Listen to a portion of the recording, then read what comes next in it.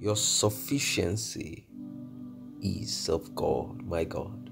Everything that you would need in abundance, everything that you would adequately need, I want you to know that it is in God, it is found in God, and you would have them in your life.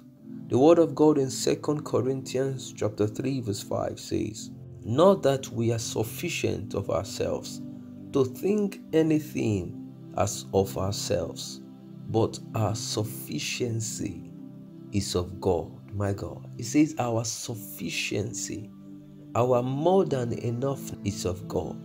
The things that is adequate that we would ever desire is of God. As long as I have God, I have everything that I need. That was what it was simply saying.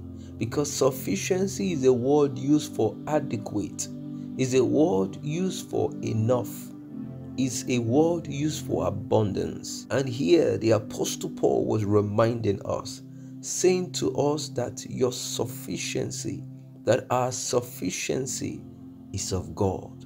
I want you to know, beloved, every day, every moment in time of your life, every passing day of your life, always remind yourself that you have everything that you need. As long as you have God, as long as you have His goodness with you, He said, "My grace is sufficient," is more than enough. God Himself is more than enough to you. There are sometimes you may think that your life will be complete with some people around you. There are sometimes you will feel that the things you would need in your home will be complete when you have that extra job. There are sometimes you will think that you will be balanced when you have one uncle who would always send money and hold you up. There are sometimes you will think that when you have that extra money coming from the ministry, that will help you and sustain you. I want you to know, dear child of God, that as long as you have God, you have everything. As long as you are worshiping and serving this God of heaven, this God who has the gold and silver. And then He said, "The gold and silver are mine, says the Lord." The God who made the whole world and hold it in His hands. I want you to know that that is the God you are serving. That is the God you are following. That is the God you are worshiping. And then He's saying to you today that He is your sufficiency, which means He is everything that you would ever need, which means every single thing you would desire in your life is found in Him. Man won't ever be sufficient to you. It doesn't matter how much a man is showing kindness to you, they cannot be as sufficient as God would. I want you to direct your focus to God today and see Him to be your more than enough supply, and see Him to be that God who has promised to supply all of your needs according to His riches, my God, according to the riches of His glory. It's not according to the riches of a man. It is not according to the support system from the government. He said according to the riches of His glory. It's not according to the child support system. All of these things are beautiful, but He said that He will be your sufficiency. He will be more than enough to you. That is to say, everything God will bring your way will be more than enough. You would have more than enough that will sustain you. There is nobody on the face of the earth that can love you the way God would. It doesn't matter how much people around you want to take care of you. They cannot take care of you the way God would.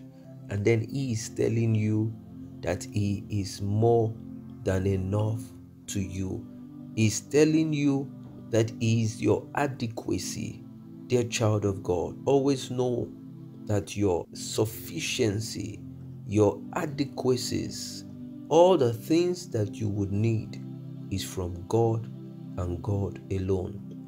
Man can only try their best. Man can only go as far as they can go, but all that you will need in every facet of your life, all that you will need in every area of your life is found in God. This is why the Apostle Paul knew that he may plant and Apollos may water, but the increase is from God alone. My God. He knew that people may try to be of help as much as they would. He knew that he can make some investment. He knew that he can work. He can do some things with his life. He can do some things with his life that will be profitable. But then he said, that increase, my God, that abundance is from God and God alone. That sufficiency that you need is from God and God alone. Permit me to say that the enoughness of your life, the more than enough that you would need, is from God and God alone. And if the Apostle Paul knew and then declared this word, I want you to also declare it. Tell your family, tell your children, tell your loved ones that as long as we have God, we have everything that we need. It doesn't matter what may be denied of us up until now. It doesn't matter how long the things that we have expected hasn't come. As long as we keep having God, as long as we keep holding on to Him, as long as we keep relying upon Him, every single thing that we need in life, we will receive them in a quantum. We will receive them in abundance. We will receive them in a way and manner that it will be an overflow. Many a time things aren't in place when believers look for their sufficiency in man. Quit looking for your sufficiency in man. Man cannot satisfy you. It is only God that can satisfy you. That friend can only try his best. That friend and colleague of yours can only try her best. But only God can be more than enough for you. When you seek that grace from God, look to God. Man can help you with their advices. That is beautiful. But He said, my grace is sufficient for you. What He's simply saying is, my goodness is sufficient for you. It's good when man becomes good to you. But when God becomes good to you, it is then best. My God. It is good when man becomes good to you. It is awesome when man becomes good to you. But when God becomes good to you, everything best will be found with you. Everything best will be found in your household. God will give you that one that will bring you to extreme joy. God will bring you that one that will cause you to be excited. Paul said again, I am what I am by the grace of God. He said, I am what I am by the grace of God. That grace that God have bestowed upon you will be the reason at which you'll be competent in everything that you are seeking to achieve in your life. Will be the reason that every single thing that you are pursuing to do with your life will be profitable. Dear child of God, focus on the one who is excellent in power. Focus on the one whose primary goal is to see that you have good gifts always. Focus on the one who will not withdraw his blessings. And if he had said that his gifts are without repentance, I want you to know that everything that he has given unto you will be more than enough to you. You would have them in your supply always. You would have them in your household always. So what is that thing you're seeking? What is that thing you're seeking from the Lord? Dear child of God, look unto God. What is that thing you are seeking in life?